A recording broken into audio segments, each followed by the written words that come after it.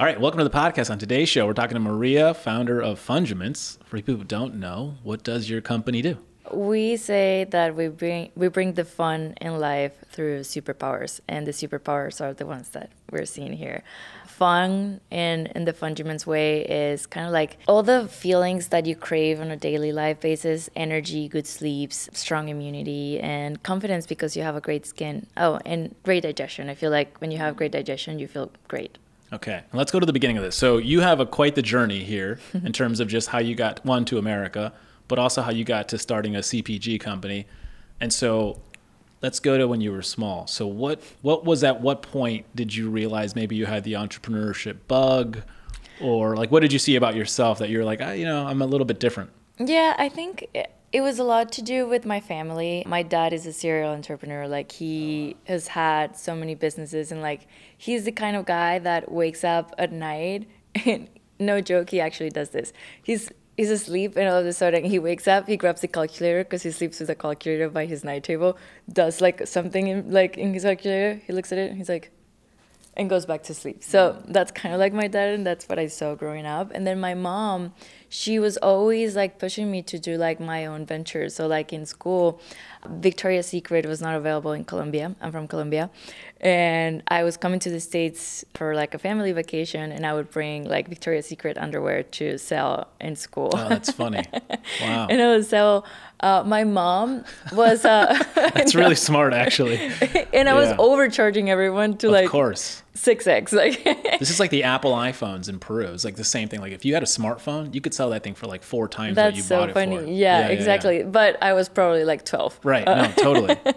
Also, like my mom is a holistic doctor, and I was kind of like the weird kid growing up, like taking like green waters and like seaweed snacks and stuff like that. Okay. That was not available. And mind you, like this is Colombia, and like the trends were not even a trend in Colombia. So my mom was making this like healthy snacks, and I was selling them as well in school. Okay. So I guess that so you had a little bit in you then. Yeah. Yeah. And then at some point you get into acting, modeling. And then when you moved to America, I'll give you my story. So when I moved to America, I thought, oh my God, I can do anything here. Like it felt like there was something like unlocked in terms of just from a cultural perspective, or just like there's so much of a hustler grind mentality. Kind of weird, but it's also you're in a country where there aren't political roadblocks or terrorism, let's say. And so it makes it a little easier, or it feels easier, I guess. What did you feel when you moved here? I feel like I connect to that what you're saying, but when I was traveling here, when I was a kid and I was coming to visit with my family, it's like, this is like a land of opportunities. I don't know how I felt like that. But like the fact that they have Victoria's Secret for me was like, it's hilarious. But the fact that I could like make business out of bringing things from the States to Colombia, and there was such interest about that. I don't know. I felt like that sparked something in me. And then when I fully moved here, of course, back then it was more out of the interest of grow my acting career. I've been acting in Latin America since I was 8 years old, and I was looking for bigger opportunities. I didn't want to keep doing telenovelas. I love them, but I didn't want to go on that route anymore. I wanted to pursue bigger and better, and I knew it was going to be more difficult, but I kind of had that in me. I remember the last project that I finished in Colombia, I was telling the director, I was like, no, I'm going to move to the States. And he's like, really? Wow. Why? You have your career here. Like, why would you? Yeah. And I told him there's something in me that needs a challenge. And I don't know why. I don't know how to explain it, but I can't find that here. And that's one of the reasons why I'm moving. And when I came here, that's what I've been feeling. Really a big challenge. It's been... And you landed Griselda, which is on Netflix. Great show. For those who haven't watched it, the Sofia Vergara. I think she directed. Did she direct it also? She produced. Produced it. Yeah. Okay. So how did you get that? And what was so special about maybe that experience? Everything. It was my first Hollywood production. What were the differences between the Hollywood production and the telenovela world? Everything. Mind you, like the last one that I had just done was in Colombia, and we were shooting like in the remoteness in Colombia. So we were sitting down in like little Remax chairs. I don't know if Remax, like those little plastic chairs, like in the middle of the jungle, like in the middle of everything. It was like, not that the production, it was a really big telenovela, but it's Colombia. And like, of course, there's not unions and things like that. We didn't have a trailer. Like, it was a whole thing. And I was exhausted. My food, I was exhausted. Do people do you make good money doing that? Yeah, you do. But then, of course, there's like a money conversion, like from dollar to peso. And the pesos right now, I think it's 4 pesos is $1. So when you move it to here, it's like, not really. Yeah. I gotcha. So, yeah. So when I first moved here and I do Griselda, you kind of have like your own assistant, like someone walking with you for everything you do. I was like, and she was like, "Are you cold?" I'm like, "Yeah." And she goes, runs, and brings me a blanket. I'm like, "Oh, really? You really don't have to do that."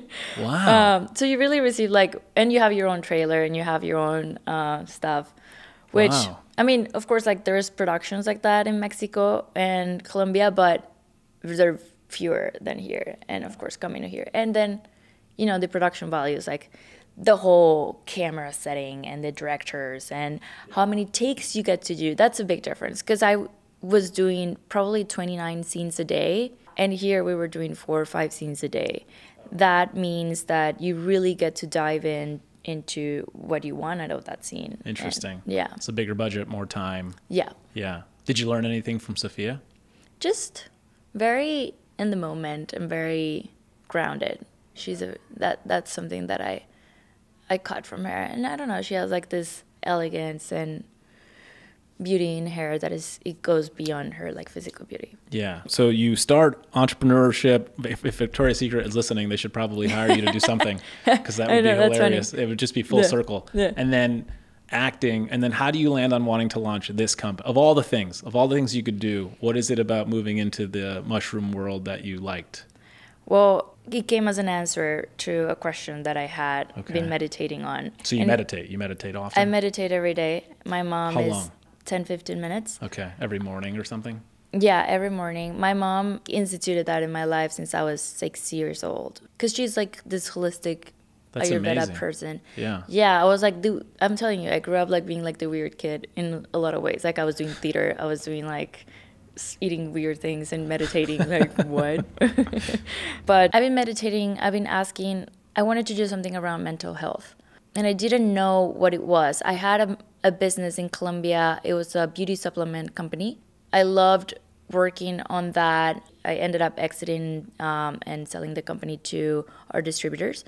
But I wanted to do something with mental health, because I felt that when I was working on beauty, there was a void. There was something that I didn't feel that I was fully helping people, and I was not fully like sharing something meaningful. It was also like a part of judging myself. I don't know why. I was going through the stage. And anyway, one night, my boyfriend and I, my now fiance, and I were saying goodnight. Actually, we fell asleep and the light switch was on his side. And I go across it to turn off the lights, and he's facing down, and he wakes up and he does this, and I'm behind him, and he hits my nose with his head, breaks my nose, and gives me a concussion.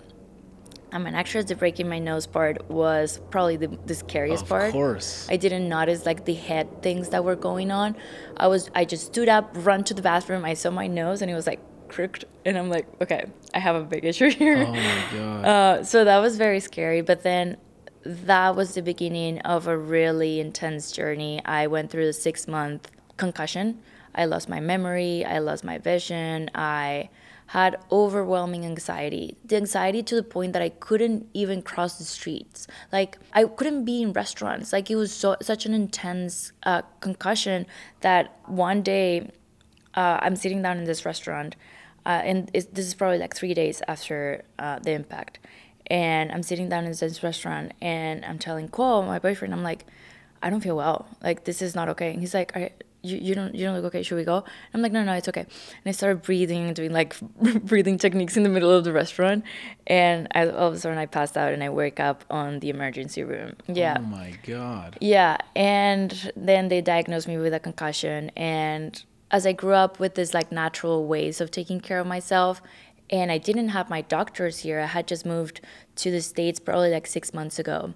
And I was trying to find every solution and meeting like every neurologist or anyone would recommend me. I was trying to find answers. And of course, the more traditional route to heal the anxiety or to calm my anxiety and to give me energy, because those were the two most important things, was traditional medications like Adderall or Xanax. I didn't want to go on that route. I just refused to go on that route. I didn't want to become dependent on something. So I kept searching and I kept treating my body in the most natural ways possible, trying to do detox and things to help my inflammation, and then doing lots of meditations and walks and try to intuitively heal my body because I didn't have my doctor. Until one day I found this video of an athlete, because I'm like, wait, athletes they get like impacts in their heads all the time. All the time, yeah. And they're on the next day on the court, like they're like fine. So why me that I got this little silly impact in my head? Why am I going through these crazy changes? What are they doing? And I found this guy talking about mushroom supplements and mushroom adaptogens and mushroom therapy. And weeks later, I met this doctor, an Ayurveda doctor, and I said, what do you know about mushroom supplements, and do you think they can help me? And he's like, well, we can try something for energy and we can try something for sleep and anxiety using mushroom supplements and other adaptogens. So I tried that, and I'm like, okay, this is what I'm looking for. This is what is allowing me to start feeling better.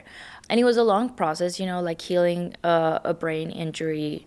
Yeah, how long did that take? 6 months.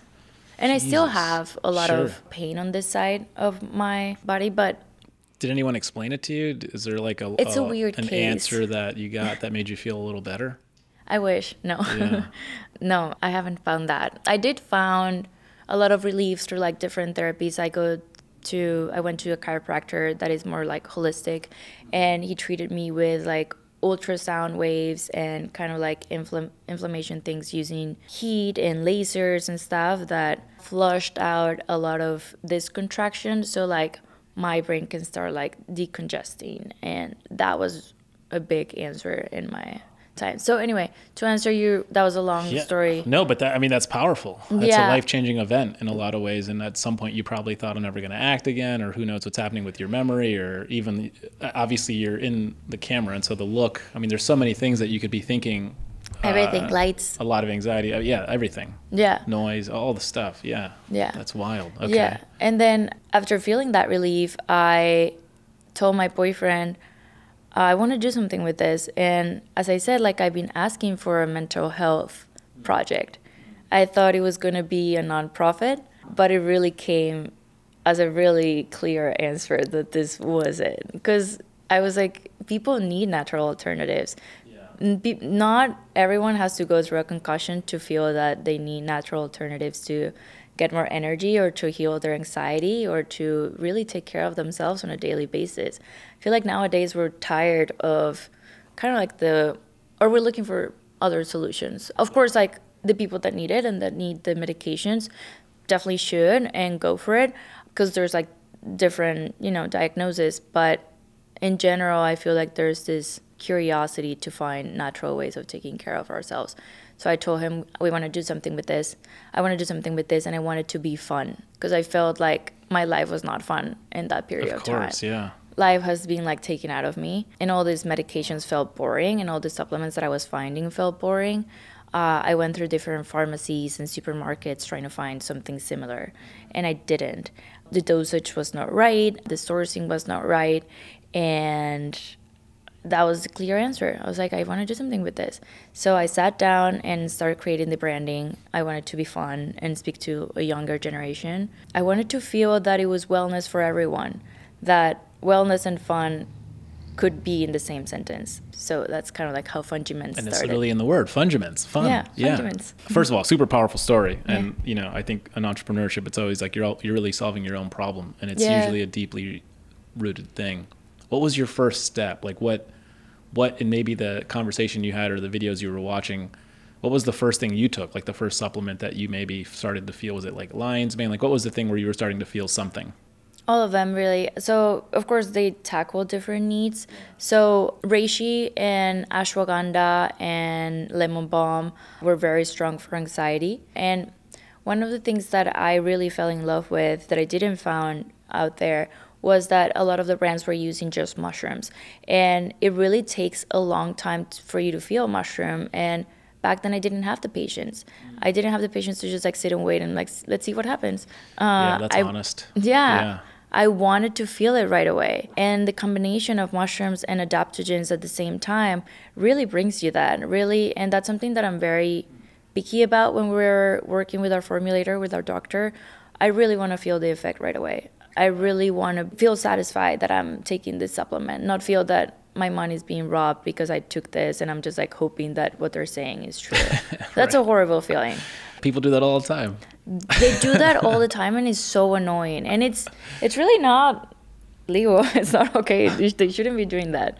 You're giving someone hope, like in a way. Like for me, that was hope. Like when I was seeing this on the pharmacies and they were saying like relieves anxiety and I was going through crazy anxiety, I'm like, oh my God, yes. And I go and invest $29 on this product and go to my house, try it, and don't feel any relief. And that's such a disappointment. You feel robbed. Yeah. So what was your first step? What was the first product you created? Or your partner even? Like how did you sort of get down the road where you're releasing a product to the public? It came really quick. And kudos to Cole, which is my partner in life, in love, and business. But he's so determined and he pushes the ball forward. I tend to be more patient and wait to elaborate things. But he was, no, we can go into the market right now and sell it right now, because his family has a lot of expertise in the retail industry.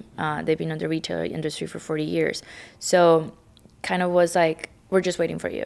Yeah, and that he knew the game. Yeah, but with the right brand, with the right product. Yeah. So I started right away, and probably after we finalized the first round of tests, which was probably like 8 months later, after we started, the products were good to go, and we were feeling the efficacy, and we had proofs that it was good, and we have scientific tests and whatever. We started pitching, and it's been a really interesting journey because we honestly have to learn to say no, because we've been getting a lot of yeses, which is a blessing in disguise.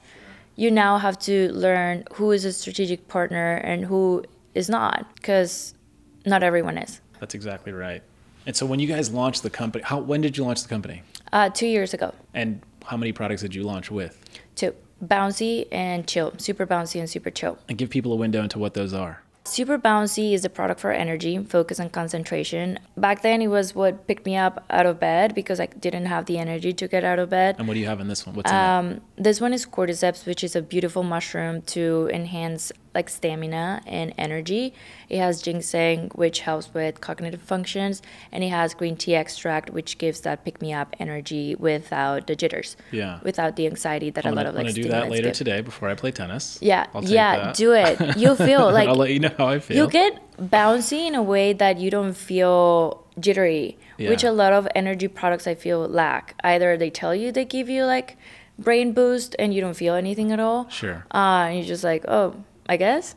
Yeah. Or you actually feel too energized and jittery and like you don't feel in control of your body. Mm-hmm. This one is a really good blend. Now I take it every morning. Every morning, okay. It's like on top of my computer, so like I grab it when I'm like sitting down on my desk and start working. Yeah. And I take it. And what was the other product you came to market with? Super Chill, which is for sleep and relaxation. This one is reishi, ashwagandha, lemon balm, and it is just a beautiful blend to give you that soothness that you need before bed without the grogginess on the next day. And so that one's more of a nighttime thing generally? Yeah. Okay. And then did you guys get any capital, or did you fundraise, or how did you go about that?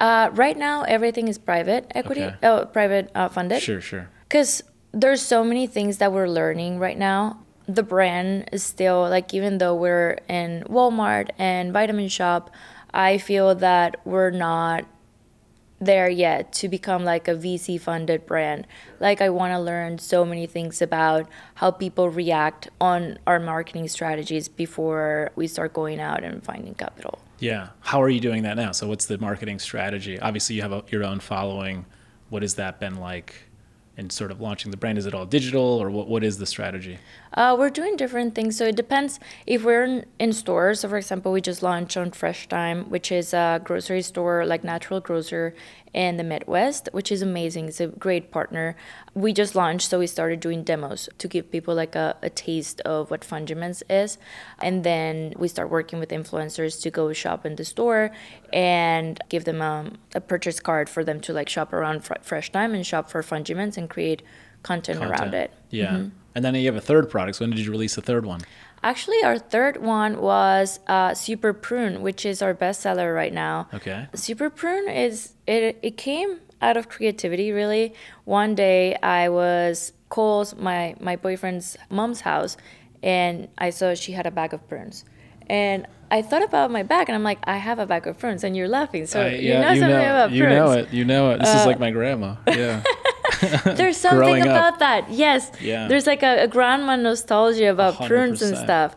Oh, that's so funny. Yeah, and I had this bag of prunes. And I'm like, wait, what is a better way to carry this ugly bag of prunes than to carry this ugly bag of prunes? This is not sexy. Yeah. And I'm sure like all the girlies out there that are on a trip with like someone that just started to date, they don't want to take out that ugly bag of fruits. Like that's not gonna happen. That's so funny. Yeah, and I was like, what is a better way to take a prune without having to be an ugly bag of prunes? I was like, oh, gummies is a very similar experience. Okay. And I went to our formulator, our doctor, and I was like, hey, prunes and different herbs with mushrooms, is that possible for a better bowel movement? It's like, sure. We can start working on that. And now we have turkey tail, which is the hero mushroom, and it acts as a very strong probiotic.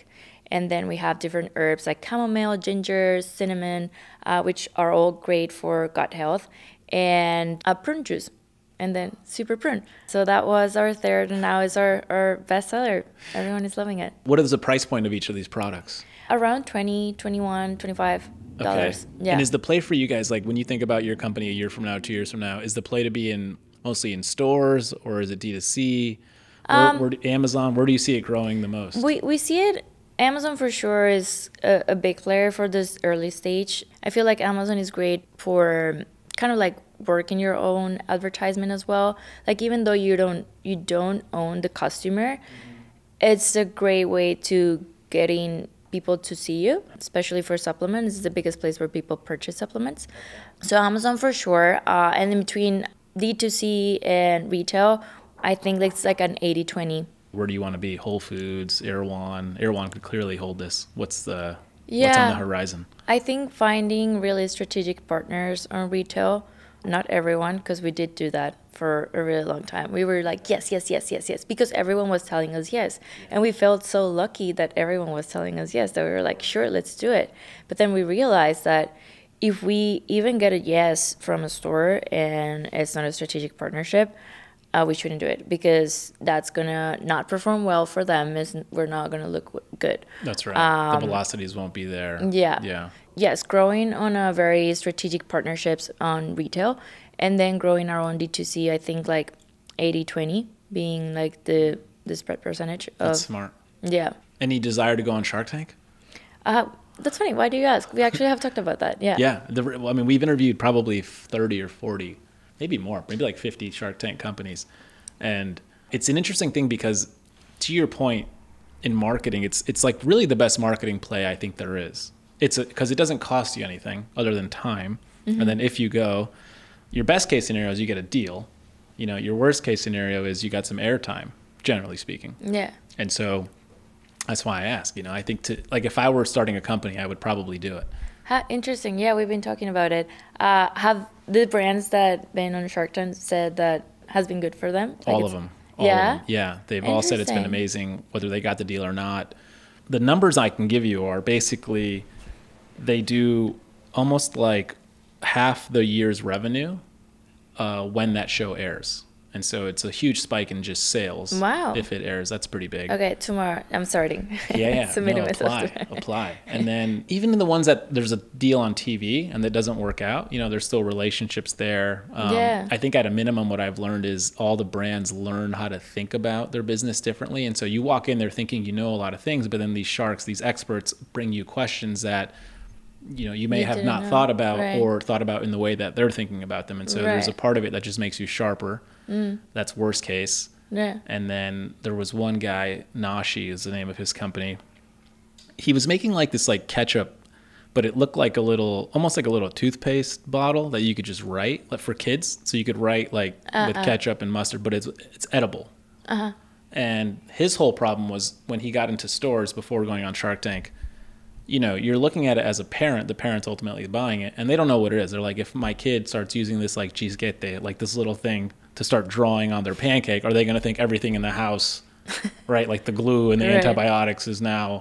And so anyway, for him, he had this real marketing problem. So by him going on Shark Tank, he was able for the first time with a huge microphone to really illustrate to the world what his product actually is and how kid-friendly it is. And then that sort of transformed his... And so he went on just for nothing more than to educate the consumer in a quick way. Right. Yeah, for sure. And you get also that kind of like speed dating with advisors, like in a way that's right. It's so precious. Like when I get with a really good advisor, when I get on a call, oh my God, like your brand becomes like better like in the whole hour. Like, yeah. So I'm sure like that would have that same impact. All right. What else can you tell people? Where do you want to take this business? How big do you want to go? Well, we want to become the supplement brand for younger generations. We want to bring the fun feelings for everyone every day. Life is more fun when you have superpowers is our slogan. And it's true. Like when you wake up and you have energy, you feel energized. And I don't know, we take it like even if we're going out, we take Super Bouncy and it feels That's awesome. Yeah, it feels good. So become like the supplement brand for younger generations and keep bringing the fun feelings. I love it. And then for you personally, so here you are, wrapped Griselda. What's next on your horizon in the acting world? I just finished a movie with Al Pacino, Dan Stevens. Congrats. It's coming out later this year. And that for me has been definitely something very exciting. So I'm looking forward to that. Yeah, last huge. year. Yeah. Yeah, that's amazing. Good for you. I know.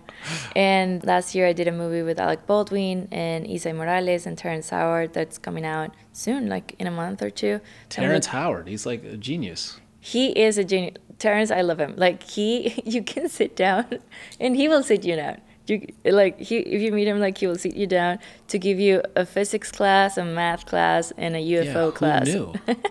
I was watching the Joe Rogan episode. It was 3 hours long, and I literally watched the whole thing. And I didn't know, he was a chemical engineering student. And I was just like, this guy is incredible. He is. Like his acumen is incredible. It's almost sad that he's an actor in the way of like, I say that in the way where people they can't see him as anything else. Right. That's the sadness, where it's like he could be a genius, but no one will see him because you're so accustomed to seeing him as like an Oscar winner, right, or whatever, an actor. Yeah. All right, so you got some exciting movies coming out also. Yeah. That's awesome. Yeah. And the company. Well, look, tell everyone where they can find you and obviously the brand and purchase the product. Fungiments is really the handle everywhere, Instagram and TikTok, and fungiments.com on the website. And me, Maria.Giraldo. That'll be it. All right. Thanks for coming on the pod. Thank you. Thank you so much for having me. Thank you for tuning in.